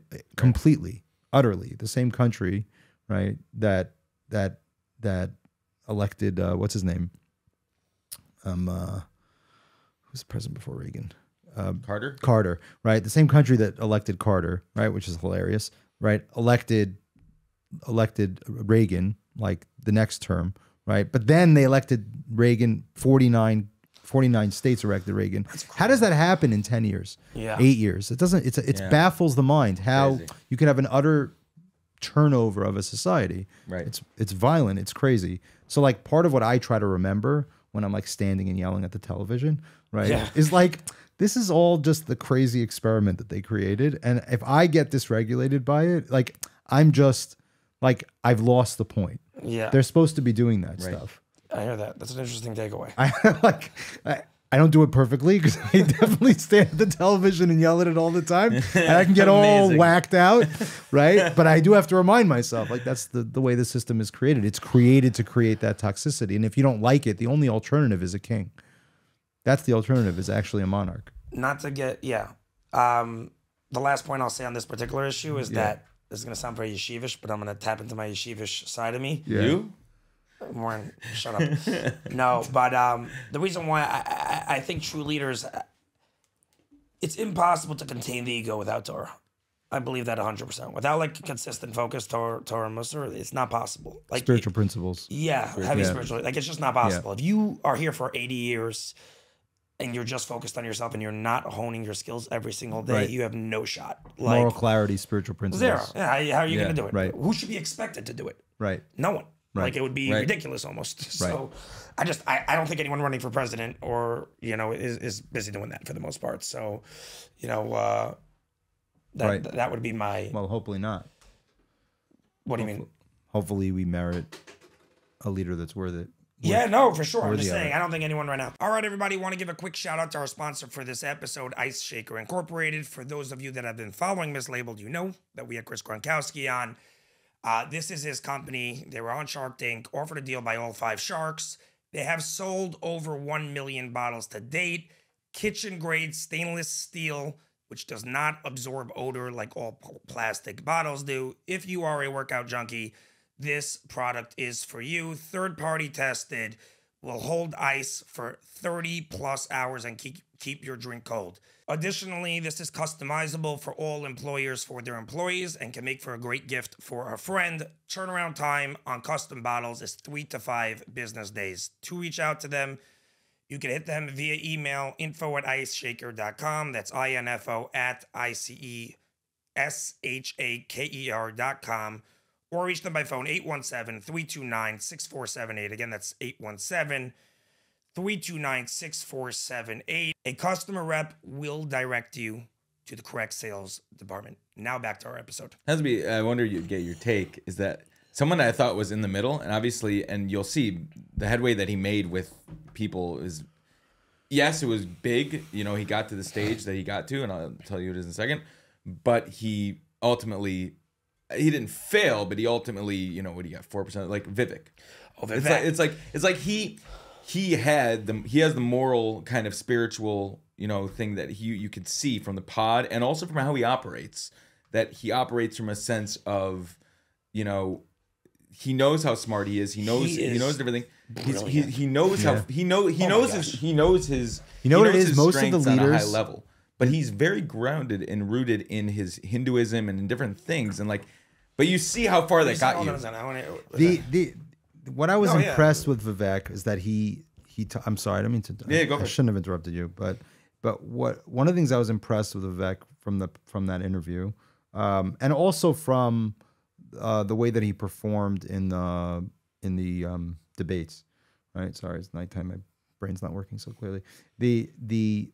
He seems to operate from a certain sense of his own principles. I don't want to say moral clarity, but he clearly, and part of what happens is a lot of more recent Republican politicians that are coming from a religious bearing, a spiritual bearing, they're like pretentious. And one of the things I noticed about Vivek is that he's not pretentious. Right. Right. It's very interesting. Most of them are pretentious. Even the ones that I've been attracted to and I like, at the end of the day, I walk away and be like, they're a little pretentious. And it bugs me because then it tells me that the spiritual principles are not really so spiritual. They're just like these, Right. It's not Talking points. It's not real. There's something missing there. And then Yeah. maybe that's even worse. Cause like at least Trump, right. He is what he is. You know what he is. What he is. When somebody's like hiding behind a veil of pretentious righteousness, Right. it's like I don't know. I think it also goes back to the point that I was saying before. Like, human beings, we have this insight into like who's being genuine and who's not. And I think that when like Vivek, whatever there's a genuinity about him that is undeniable. That what he's doing, what he's saying, and what he's trying to accomplish comes from a very, very, very grounded place. It's not necessarily just coming from a place. And I'm not saying he doesn't have ego. You know, in order to build a company that he's built, in order to, you know, go after what he's going after, and, you know, to you know, have the lofty goals. Obviously, you know, and that's and by the way, another thing in this conversation, it's normal. Humans have ego. Like, humans have aspirations, and humans like.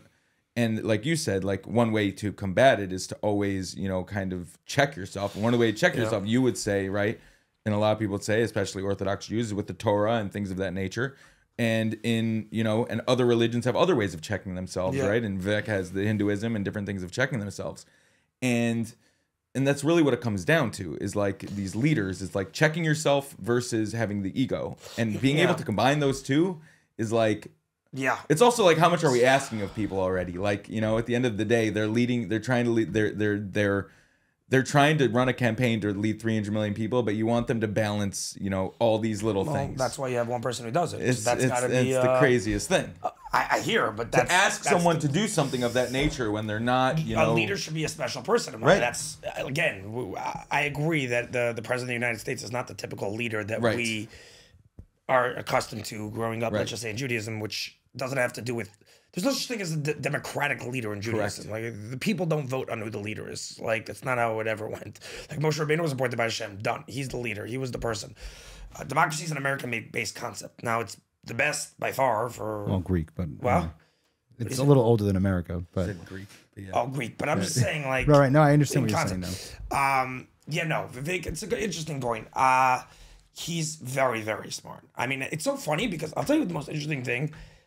I think so much of what people make decisions regarding other people are just based so much on if they like the person or not. Yeah. It doesn't make a difference. And the way I'm able to tell you that is because going into the Vivek pod, I had heard that he doesn't like Israel, blah, blah, blah. And he says cut off aid to Israel. And I was sitting there, I didn't know anything. I listened to a little bit and I'd heard this and, I just heard. I was hearing a lot of chirping. Sit down and I asked him his opinion. He gave the smartest opinion I have heard to date on Israel. Literally the smartest. He's like, why would we give money to Israel and then have to control them about what they do with our money? Let's give them the full rights to do whatever they have to do to get rid of Hamas. Full diplomatic, he calls it diplomatic Aryan dumb. We're going to go give them money. He's like, they don't need money. He's like, at the end of the day, yeah, they'll take money if we offer it to them. But Israel doesn't need our money.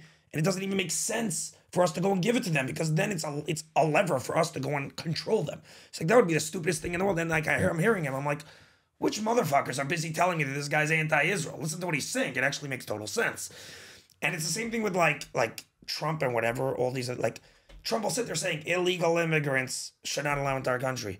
I mean, there's tape after tape of Obama saying it, Biden saying it, and no one hates them when they say it, but Trump says it, and it's like, almost like you would think that someone like Trump is saying something absolutely outrageous, like we should kill all the illegal immigrants, or something like this so morally unconscionable, when what he's saying is 100% true, but I don't think anyone even cares of what he's saying is true. I mean, but you do have to take accountability for the fact that, like, when Trump says that, people on the left hear the second thing that you heard.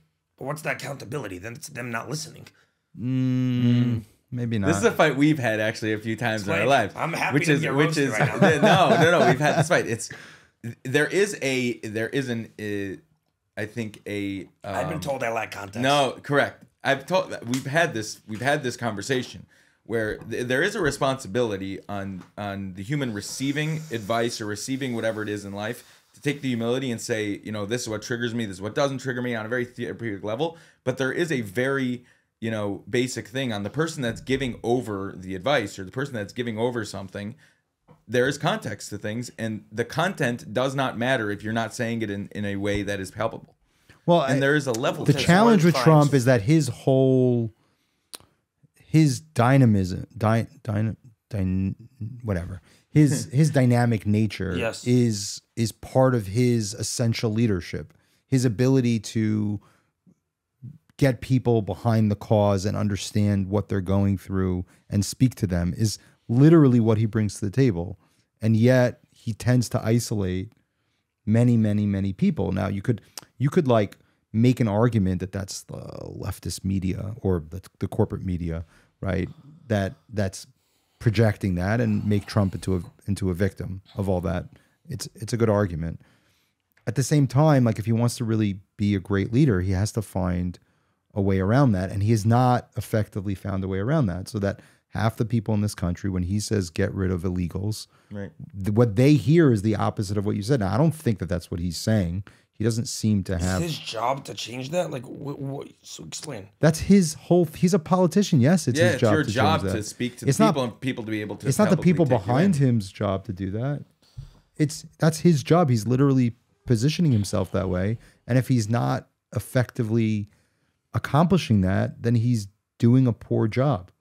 Which is okay. Trump doesn't have to be perfect at everything. The question is like, it's just like with Vivek. I hear the same exact. Like, I heard the same thing, and I'm like, these people don't listen. Like, what is wrong with that? I think that's true.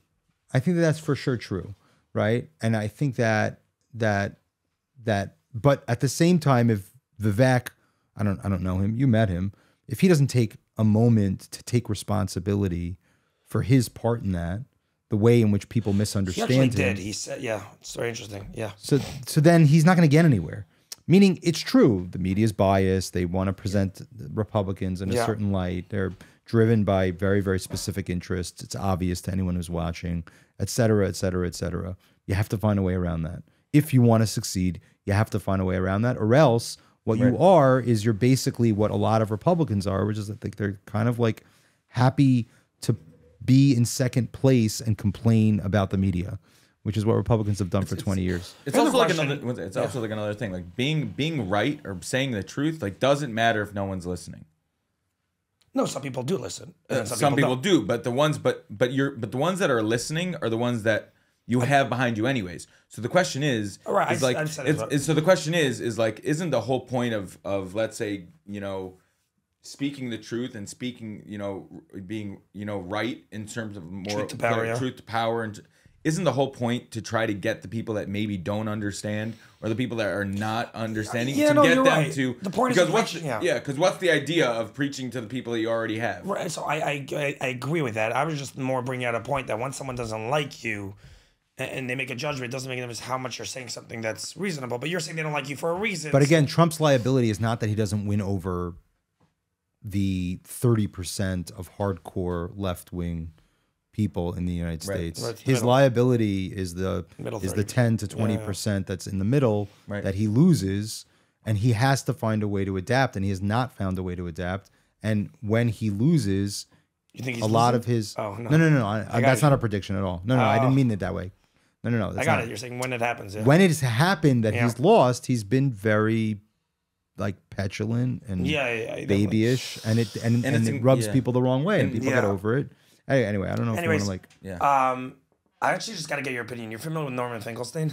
no. Oh, you don't even know who he is? I don't know who that is either. You don't? Oh, you guys are literally in it. Like, By the come way, I just wanted this as a total joke. Yeah. He's like telling us like we're on a different planet, like we live Yeah. under a rock. Like he will text me randomly, like once a Oh, week, God. like some random stuff. Okay, he texted me last night, and I don't know how much you know about this, like where you are in culture and movies. Yeah. There's a movie called Barbie that came out, like you know, whatever. Oh, really? Yeah. No, and by the way, no, this is not a joke. Laibel didn't know this. I knew there was a movie Barbie that came out. What are you lying about? That's only because Margot Robbie was in it. No, I heard the movie Barbie, that and Oppenheimer. And anyways, and Oppenheimer, and he asks me, he texts me, he's like, "Am I supposed to know who this guy Ken is?" And I didn't know where this question came from. Yeah. But he texts me, I'm like, "Who's Ken?" Like I don't know. He's like, "No, some fictional character." And I'm like, "Yes, like he's probably the most like of the past 10 years, like of a character from a movie that is like famous." Why would I like, he's know like who the hell top that 10. is? And like he's telling us, it's just ironic. You're telling us we live under a rock because you're worried about Norman Finkelstein, whereas like 320 million people in America are like singing like songs about Ken. Like the most common like To clarify for a character second, in the I know, entire world, and you had no idea who he was. I know. Yes, I don't, and I know things that are important. Okay. So I Okay, think Norman that- So now Finkelstein. this is labeled. No, I like- get it. Okay, I know what you're talking about now. Oh, you Googled him. Oh, okay, fine. So now I know what you're talking about. I just didn't. Oh, so you do know what I'm recall. talking about. I yes. So to me, that I was just. I mean, not that I've read a lot, but I remember. He's this a big coming time up. self-hating Jew, man. Yeah, That's okay. like he really is like. Now comes Right. labels moral upstanding. But I think I have things in my brain that are important, and to me, Ken's not important. The No, other it's things very are simple. important. No, it's nothing to do with that. It's very simple. It's actually funny. So I was dating a girl, you know, over the last previous. It's already been a little bit at this point, but she could not understand how every third date, probably on average, some sort of American culture-based thing that you experience in your youth Yeah. would come up, and she'd be like, Ernie and Bert or something. I'd be like, who's Bert? And she'd be like, wait one second. And it never failed. Every single third, like second date, like I'm not even kidding how aggressive. She's like, I can't do this. I can't do this. I'm like, okay, no one knows who this is. I'm like, I'm telling you, you're. I'm telling you, like, and then Label would text me. I would get a text like once every 2 weeks. Like, am I supposed to know who this is? I'm like, yes, you're supposed to know who he is. Like, you're a almost 30-year-old like white male in America. Like, you should know who these human beings are. Listen, I'm yeshivish. What can I do? Bro, it's unbelievable. Exactly. Literally, I grew up. Oh yeah, there was this whole thing. I didn't know any of this. Somehow it came up that it was around Christmas time. Something about Santa Claus. Santa Claus. That's what it was. I was looking for. Santa Claus. The girl said something about like how like she's like, are you gonna go on a sled or something like that? I'm like, what are you talking about? She's like, would you go on a sled with Santa Claus or like something like that? I have no idea what you're talking about. Like, what about Santa Claus? What does a sled have to do with Santa Claus? She's like, are you insane? I'm like, I have no clue what you're talking about. And then I remember you text. And she's like, you don't know like the chimney? I'm like, Yeah, you texted me. You're like Shmuley. Just like I just want to know that I'm not crazy here. Do you know where Santa Claus comes in? I'm like, yeah, down the chimney. He's like, how do you know that? I'm like, how do I know that? I'm freaking human. So much has been illuminated. Then I called my little sister Yeah. and I asked her, she's like, Laibel, I have no idea any of these things, but like, I get where you're coming from on this one. Like, my friends would make fun of me also. Like, I also have no idea what you're talking about. It's just Yeah. wild. It's such a wild concept. It is a little bit wild. There's no question. Listen, It's like you were dropped out of like the Amazon. Like you just plopped down. you just plopped down. Like I hear that. I totally hear that. Where else are we holding in the world? Where else are we holding in the world? We're not Yeah. talking about Norman Finkelstein. Norman Finkelstein. That guy. What's- That's the type of person that he just did a big debate with Lex Friedman. who is this Yeah. person? Norman Finkelstein is someone that he's the definition of a self-hating Jew. That's literally the only way What's his to background? describe it. Like what's his like? He's If you're he's give me a professor officially who doesn't have tenure because he was like kicked out of like Where? the college he went to. He was at a decently big got it. professor, but he didn't get tenure. They like kind of got rid of him. He's not allowed to enter Israel. He's staunch anti-Israel person. Like claims Gazans, Hamas. He wrote on October 7th that it warms his heart to see. Oh, he was that guy. Yeah, to He was see that how guy? the Hamas freedom fighters have broken out of their concentration. Like he's just so he actually just went and debated Benny Morris, who's like a biggest Israeli historian, and Destiny, who's like this big. Interestingly enough, is like a big liberal, but like super pro-Israel in this whole thing. Yeah. On Lex Friedman, like that was actually a very interesting thing. So that's why I just brought it up because we were talking about the self-hating Jew concept, and it's Yeah. just there's I don't know what it is there, but it's unbelievable. It's like not even to be believed. It's like, yeah. And I hate you can't throw around that term very easily. I hate when people like throw around the term anti-Semite, just like like it's very easy to throw around those terms. It's like throwing around the term racist. Whenever someone is like says something you don't like, it's Yeah. automatically an anti-Semite. Yeah. So self-hating Jew, I would say, is a similar thing, but like I don't see any other way to like kind of. He's a conflict with himself. That would be a different way of saying it, but a way too nice way of saying it. I think. Right. Like he really hates himself. Like he hates his Jewish identity. I feel like. Anyways, I was speaking with you about another thing that I wanted to bring up. We've been talking about this before, like toxic masculinity, Yeah. and like toxic femininity, and Yeah. like nowadays everything. It's like anyone that has a problem that people don't like, he's a narcissist. We just like throw terms at people to kind of like just like throw them away. Like he's a bigot. He's a misogynist. He's a this. He's a Right. that. Without any like actual introspection into what the actual word means. This is genocide. Can we like define what genocide means before we're very good at doing that these days. Like specifically, it's like it's a concept that's literally taken over, I feel like, society. And specifically with the Andrew Tate and that rise and like, these words are being thrown around. Can we get some definition? I'm curious from you on what toxic masculinity is. Yeah. And what toxic femininity actually is, Right. in your opinion. Well, I promised I wouldn't talk as an expert. I'm definitely Okay, not as an in expert, that as my topic. friend. I'm thinking about I think that a lot of so there's inherent power. This is the way I think about it. There's inherent power within men and women. Men and women have like this very specific paradigm of power, both over people of the same sex and people of the opposite sex, people that they're attracted to, people that they're not attracted to, and in functional relationships, the two parties use their masculinity, which is oftentimes like expressed through a self-sacrifice and power and strength and conviction, right? The kind of things that we kind of like associate, even though a woman could exude those things, right? But those are the kind of things we like associate as masculinity. And then there's like the power of femininity, which has to do with like being seductive and inviting and nurturing and warm. So when you're in a relationship or you're in a circumstance where that koach is used to the betterment of the relationship and the people that are in it, so then that's good, right? But then there's moments where either person, will use those power frames for in selfish ways, right? Meaning a man will use power to dominate, or a woman will use her power of seduction to, dysregulate, let's say, right? Or to manipulate, right? So then that's not good. That's not functional.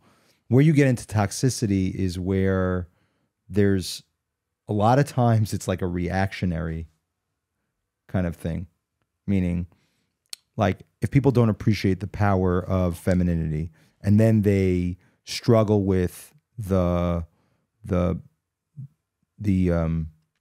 power disparity that they see in women, and then they create this odd superiority of, let's say, women, right?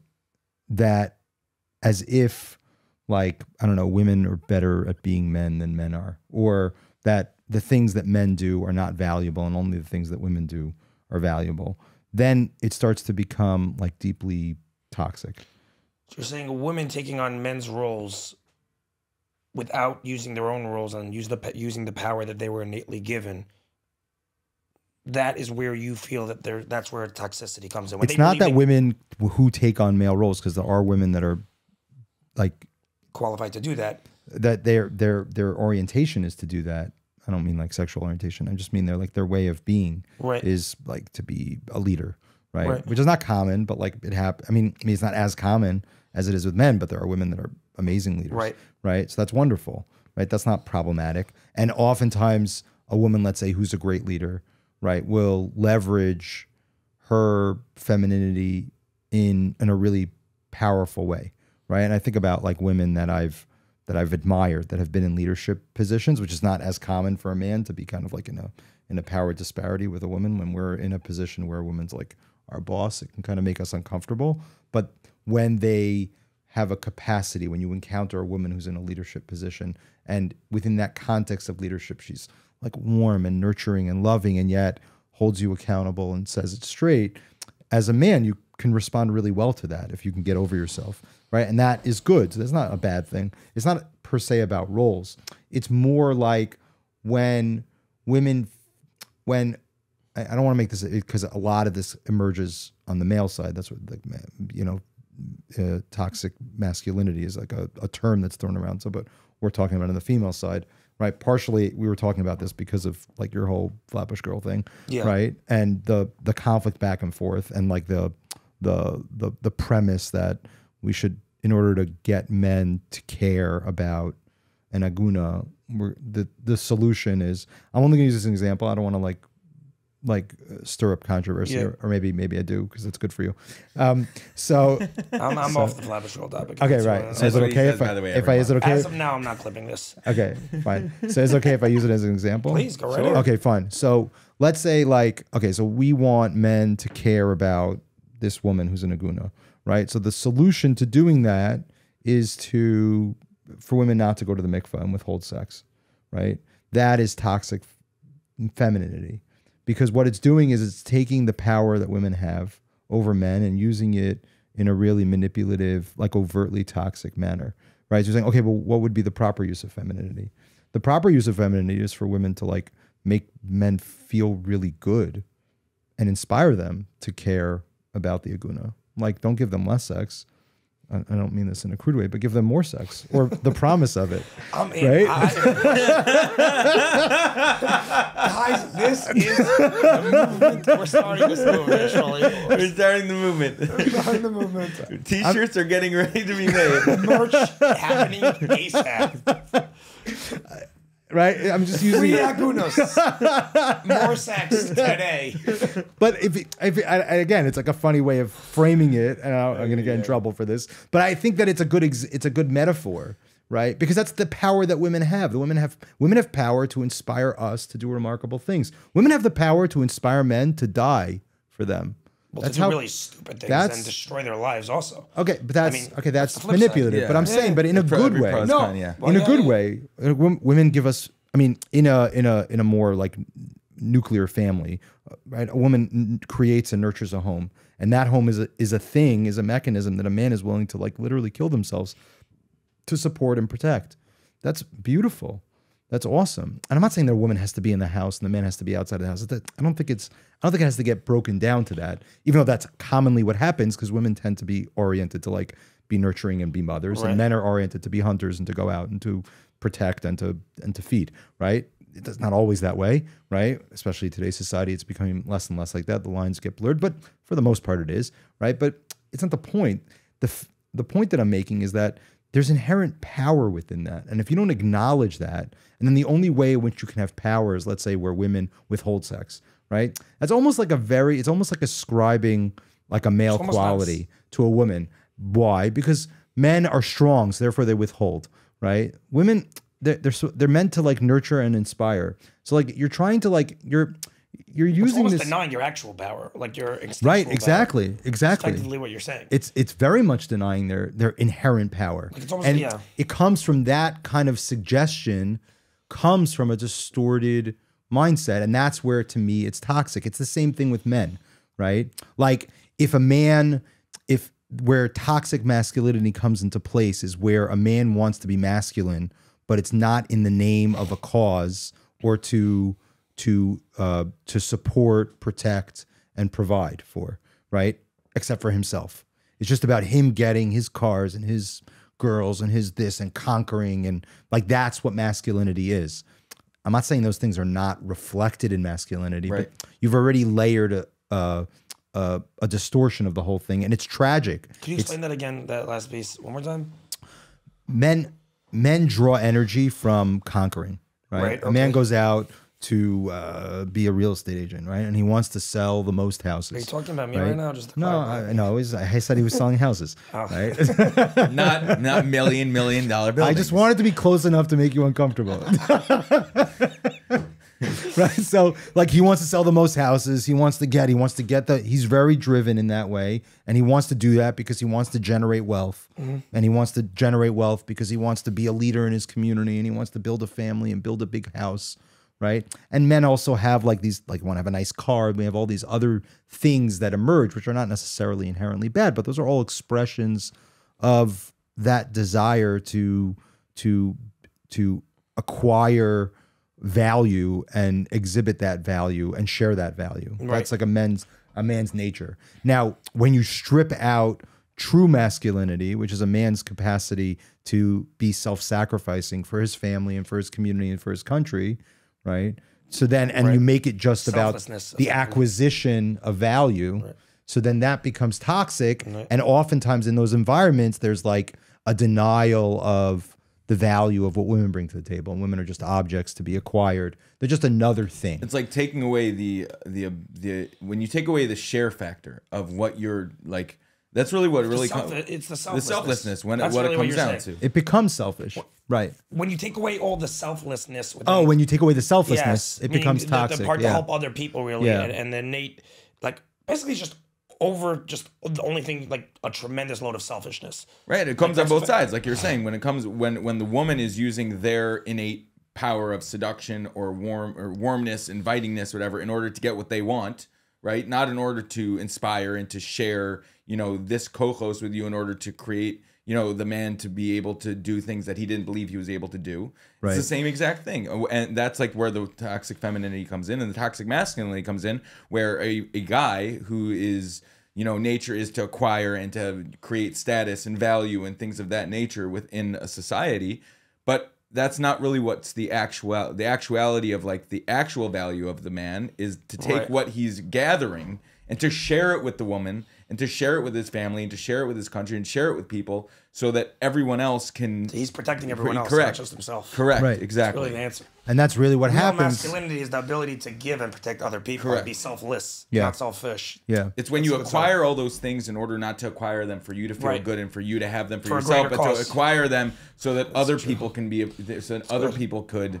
Very good. I love that. It's okay? Fantastic. Okay, good. No, you have a way of putting things that are really, really good. Oh, it's true. That's a great way of breaking that down.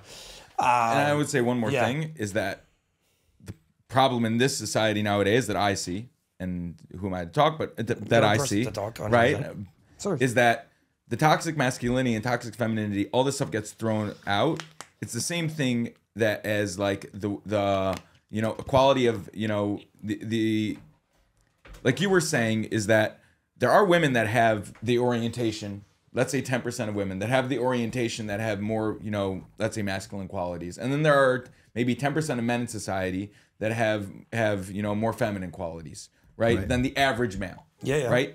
And that's okay. Like, and that's how a society can function, is that, you know, there's a regular, you know, moderate form of, this is how 90% of the, you know, society functions, but we still allow for the other 10% to be the 10% that they are. It's that nowadays we've created this equality of everyone needs to be 50-50. Right. Where like the equality of, you know, exactly what a man is and a woman is has to be exactly the same for every single human being, right? Every single woman has to have not only the ability to be a CEO, but we have to have 50-50 of the amount of CEOs in America, right? And it's Jordan Peterson says it, obviously. It's like the equality of opportunity versus the equality of outcome. Yeah. It's like the equality of opportunity is what obviously everyone should have that. But if you leave that at a societal level, what's going to end up happening is that you're going to have the same 80 to 90% that society is going to fall as it is, and you'll have the 10% of the stay-at-home dads, and I'm just making a generalization, but you'll have the stay-at-home dads, and you'll have, you know, the 10% of CEOs that are women. Right. But like, to then say that society itself is not functioning because women are not having the exact same, you know, percentages in the workforce, or having the exact same percentages in, you know, the amount of money made, or this, that, the other, whatever it is. And then to say that males are not having the same amount of percentages of being able to, you know, stay at home, or being able to, you know, do what they want with their day in certain ways, right? It's like no, like that's not, society in itself is not an equal platform for 50-50 of every last thing. It's like it's like what's a woman good at, what's a male good at, and like then it's interesting. You want to push like kindness and good things in the world, but we also can't. We really can't also at the same time push real life. We also at the same time have to push real life. Right. I think like we've come into this thing where everyone has to feel good. And I'm not saying I'm saying like a tremendous, profound statement here, but we've come to this place in the world where everyone needs to feel good when that's not real life, because some people don't always feel good. And that's reality. Not everyone gets a trophy. I just... How does that correlate to like the, where do you see, meaning do you think that that's what's driving the misorientation of all this stuff, because we're trying to like meaning like the equity piece? Because I think everyone wants to, we want everything to be comfortable for everybody. Yeah, I think it has to be equal. Everything has to be equal. It can't be, you know, survival of the fittest. We don't let survival of the fittest happen. So here, let me. This is what I was thinking while survival of the fittest would mean that. I mean, it's very clear. I'm not saying anything profound. DEI, the whole concept of it is that it's not survival of the fittest. It's 100% now. We are busy flying planes and suggesting who the pilots are based on their like race and ridiculous things, when it's like, dude, the only fucking person I want flying my plane is the person who's going to land me there with me intact. Like that's all I care about. And it's obvious. Like that's the crazy part is we're putting people's lives at stake. Not just that, that's also in the medical field. Right. We're not obsessed. Ridiculous. Basic thing is we're not, our obsession is not with making society better or making ourselves better. The obsession is creating some sort of 50-50 that everyone is the exact same in some regard. And males and females are not the exact same. All of the distortions, this is just my observation, all of the distortions that you see in this area are because people, and this is particularly on the left side politically often, but not only, because you see this on the right also, people want an ideal and they want it immediately, right? Like what drives DEI? What drives DEI is that there's a group of people that are invested in the fact that there are probably societal discrepancies that cause there to be more, I don't know, white surgeons over black surgeons. Right. You're saying, I know what you're going to say. So we want to fix that. The truth is, if you track things out over 150 years, it's going to be equal, because that's the reality of like just human evolution. Like it's not those. But it takes a couple generations. But it takes time. But people aren't patient with it, and they get very, very kind of like fixated on that singular piece. They need it to happen now, and what they do is they kind of like work against themselves. It's the same thing with like all this like distorted feminism, right? If you look at the world. Right, like okay, I'm not saying there wasn't a need for like the women's suffrage movement or other movements within feminism that like disencumbered women from like a society that really like in many ways mistreated them. even though there were advantages to that society for women as well. But what happened is that they wanted to go so far that they take this space where women are the only solution is to make women like succeed only in male form, right? Or they're only worthwhile if they're doing male things, right? Like a woman who raises a beautiful family is almost A loser. And a woman who's a CEO is like the greatest thing ever. When in like, maybe it's both. I don't know. Maybe it's really cool when there's a woman who's a CEO and she's really great at it. And if she can be a mom also, that's great. And if her like disposition is to like be a CEO and not to be a mom, maybe that's also okay. And over time, as society evolves, there might be more and more women who are CEOs, but like, no, I need it to be now. Right. And the foundation stone of that, by the way, is a faith in God. But you know what you're saying that's so interesting? We discussed this. What do you say? The end part, you said the faith in God? Yeah. If you don't have faith in God and you are your own God, then you need your ideal reality to manifest within your lifetime. Yes. That's what I was saying. There was another thing that I was talking with you about it a little while ago where we were talking about nowadays the lack of people willing to sacrifice anything in their life is so minimal. You have people in our generation, they don't understand the concept at all of sacrifice and time and how much effort it takes to get something, right? And to go, to really put together a really productive to get a special outcome, a very worthy, noble outcome. They have no understanding of the sacrifice that it takes. Now, if you think about it, our grandparents came from the war. Right. In 1945, they had fucking nothing. And they also wanted to be doctors, attorneys, all this stuff. Well, guess what? They didn't become those for the most part. Their kids became those things for the most part. Right. They put in 40 years. And they didn't scream boo-hoo because they were carpenters and seamstresses. 40 years. Right. Morning to night, barely seeing their kids waking up at 5 o'clock in the morning, putting their way of showing their kids love was putting a towel on the radiator so that their kid woke up and didn't even see them and pulled the towel off and had a warm towel. That's right. And then came back at 1 o'clock in the morning. Right. So that we can go to, have these. I mean, it goes back to the entire, sorry to cut you off, the entire like society we live in now, which is just instant gratification. Yes, but my point is that the solution is what I think you're saying. Tell me if I'm wrong.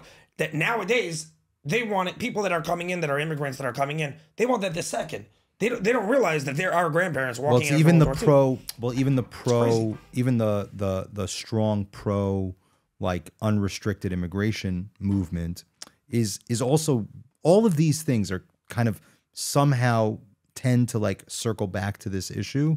Is like, are you willing to allow the evolutionary process of human reality and society becoming better and better to play out over a long stretch of time that will supersede your lifetime or not, right? And most people today are not. And then, right, what's fascinating is that the people that are just older, I'm just older than you, right? And the people that are just older than me look back at the generation that's just below you, which seems to be the generation that has the hardest time with this, by the way. No, for sure. The generation beneath that seems to be like more, right? Like it seems to be better at that. They seem to be able to understand. But there's an interesting generation that like just doesn't seemingly, I'm sure it's not to overgeneralize, but seemingly doesn't understand that like A plus B plus C plus D, like there's a step and there's a step along the way. And the entirety, like at least of the American experiment, is that evolution. And if you don't allow that to happen, it upends the entirety of the system, right? Yeah. And it creates a lot of problems. And I think going back to what I said before, and this is something I've spent a lot of time thinking about. I really think it's true. And like people quote on the right all the time, John Adams when he talked about immoral people, that the American system required immoral people. I think the foundation stone of that idea is not about a religious morality. I don't think that that's the case. I think that a religious morality is one. I'm a religious guy. I believe in the Torah, et cetera, et cetera. I don't think that's what he's talking about. I think he's talking about a fundamental sense of faith in God, in a higher power and not even just in a higher power, like a power that's outside. That's obviously a term for my day job, right? But like a sense of like belonging to something greater than self, right? That allows selflessness, that allows you to then trust the process. And when you don't have that, when you don't have a sense that there's some kind of greater good that you are part of, then what you end up with is toxic masculinity, toxic femininity, insane immigration policy, insane DEI policies. All those things are driven out of this thing. Like, I need perfection. I need nirvana to happen today because it needs to happen today because I'm going to die and I am everything, instead of realizing I am just a link in a chain along the way. Yeah. And I think that it's interesting because I think some of what makes the Jewish people, the Orthodox, I don't want to say Orthodox, I don't like that word anyway, but like Jewish people that are rooted in faith, one of the things that makes that community, our community, very successful is the fact that the idea of being a link in the chain is not contrary to our consciousness.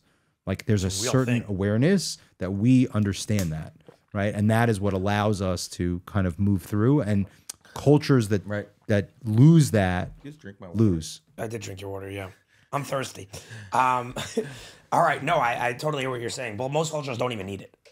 I mean, it's not part of their culture. It's like it doesn't have any...